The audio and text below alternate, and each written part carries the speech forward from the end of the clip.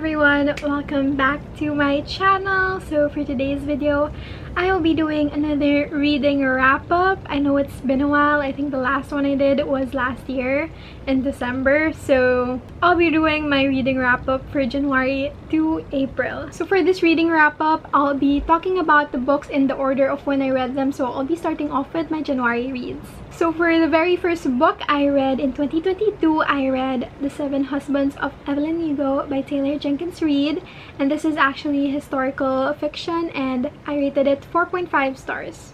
So this one is about Evelyn Hugo's life. She is an actress in the 1950s or 1970s. I forget when, but it's around that time. And it just talks about her struggles in her life, in her career as a woman. And also it talks about who her true love is. For this book, I was hooked all throughout it. And I really felt like the characters were real. I feel like TJR has that way of making her characters feel real, just like Daisy Jones and the Six. I highly recommend this if you're a beginner in historical fictions. I feel like this is a good place to start with, as well as Daisy Jones and the Six, which is a book I read last year. Next book I read for January was Verity by Colleen Hoover, and I rate this 5 stars. This is a romance thriller and it's about Sloane. She is a struggling writer and she gets hired for a job to finish Verity's work since Verity was injured and she couldn't finish her, I think, series or novel or something.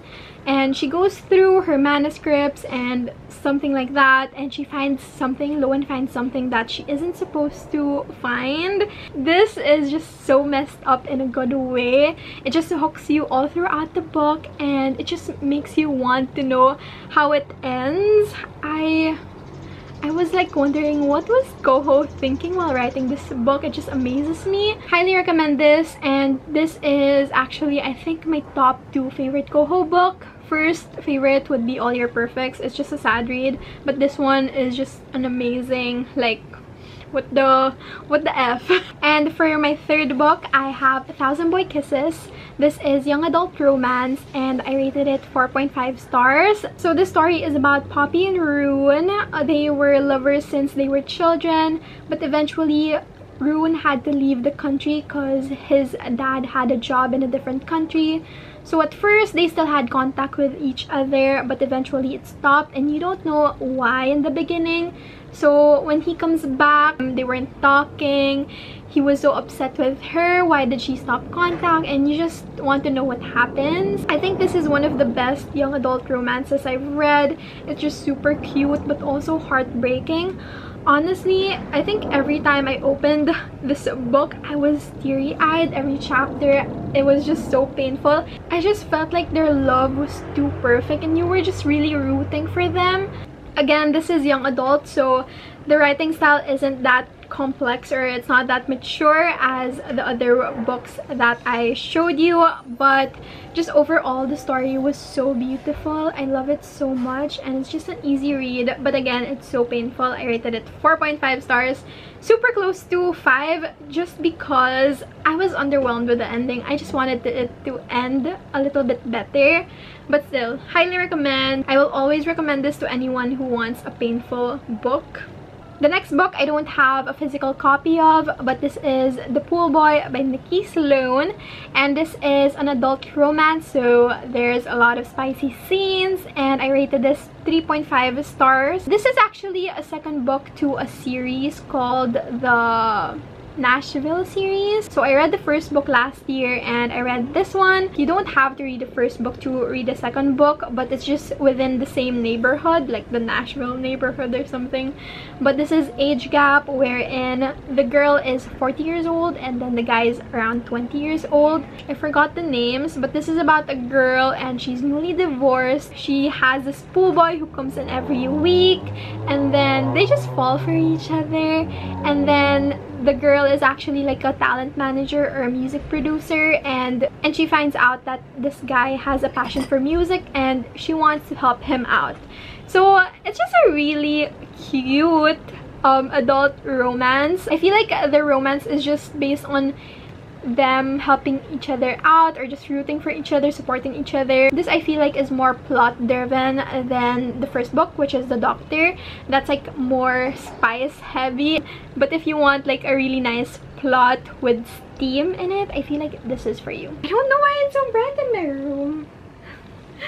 I hope you're not distracted with the light.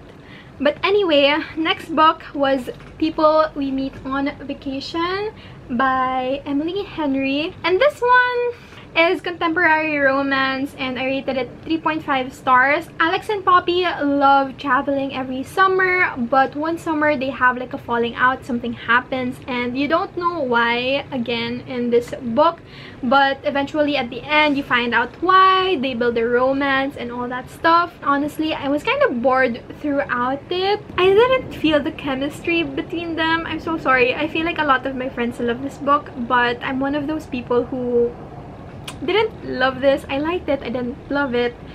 And what I loved about this book though is the setting. It made me want to go on a vacation. But other than that, the romance, I didn't feel it. Honestly, I kind of like the romance more in Beach Read. I'm not really a fan of Emily Henry's writing style, I guess. I don't know.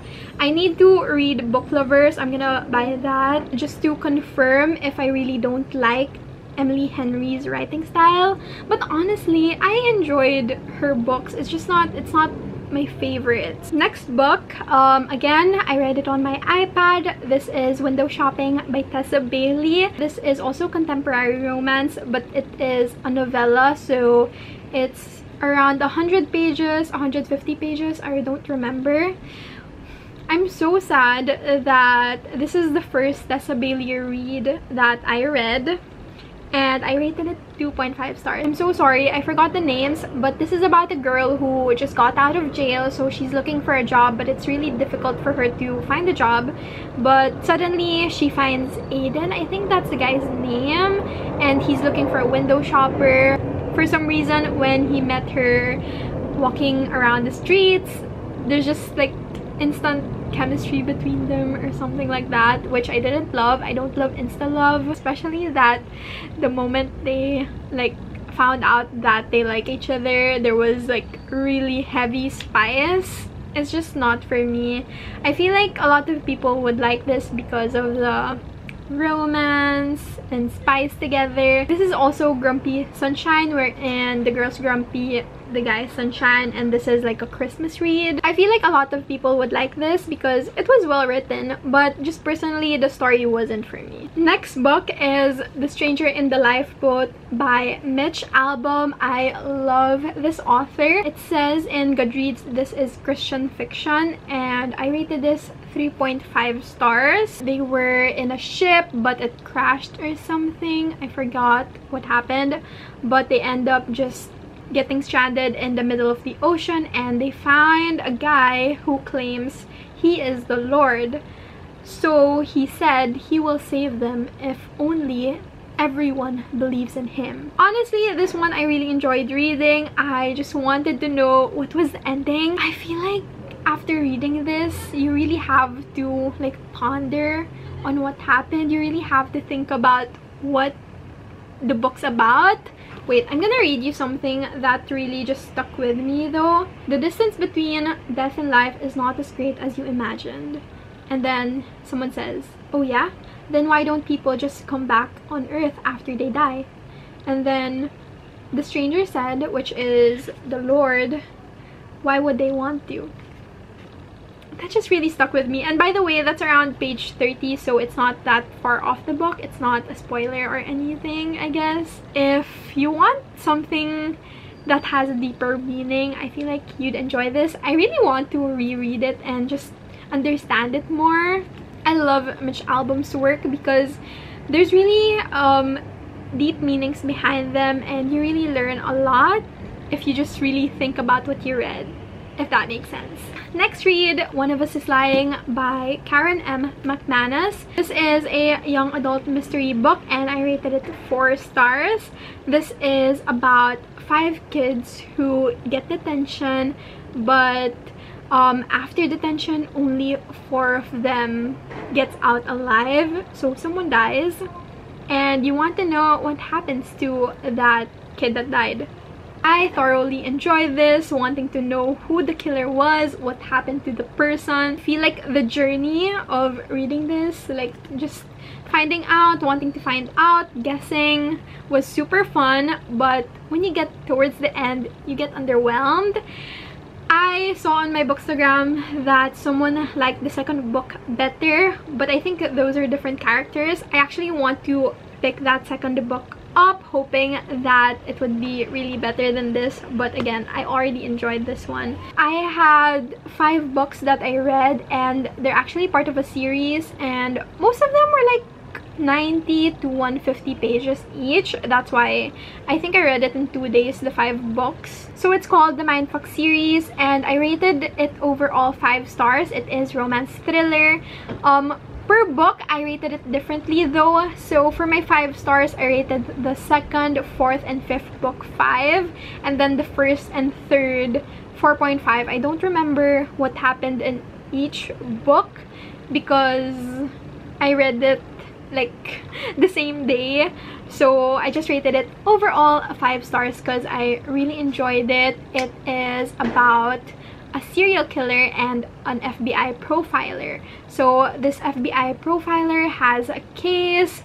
He has to find the serial killer for this particular case. He meets someone in the cafe. Apparently she's the serial killer, but he doesn't know that. It's basically that. It's not a spoiler because it happens like in the first book, in the first few pages, I guess, but I just enjoyed it overall. Maybe romance thriller is just really for me. Also, you have to search trigger warnings because there's a lot of messed up things that happen. That's why she kills people. Overall, I think so far it's my best read of the year. Yeah, I just really love the romance, their chemistry together, the mystery of it all, of wanting to find out what really happened. Why is she like that? And it's also heartbreaking because of what happened to her. Just everything was so perfect. I love it. I am editing this video right now, and I'm just realizing that the lighting was getting pretty bad, so I think I'm gonna refilm the second half of this. I was able to just insert all my January reads since I was able to read 13 books at that time, and I still have 15 more books to go. So I'm just gonna refilm it and do a part 2 since it might get too long if I still edit it. Yeah, I don't really mind the bad lighting, but it might bother you, and also the video might get too long. So I'm just gonna film a part 2. So let me know if you like this video, give it a thumbs up. If you did like it, comment below your favorite books and other like book videos you want me to do. I'm planning to do like my top 10 favorites, or like a book recommendations of what you might want, or anything like that, or even not book related. Just let me know, and please subscribe to my channel for more videos, and I will see you on my next video. Bye.